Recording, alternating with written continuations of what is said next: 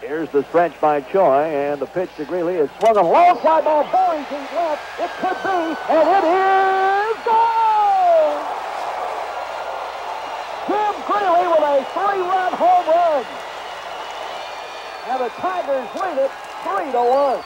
Here's the 1-0. Swung on a long fly ball to the left. Well hit. Davidson back at the wall. It is gone! Holy cow, what a blast by Russ Johnson.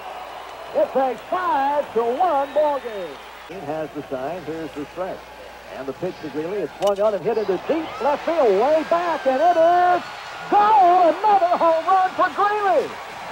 A 2-run long shot home run over the left field wall, and it is a 7-1 ball game.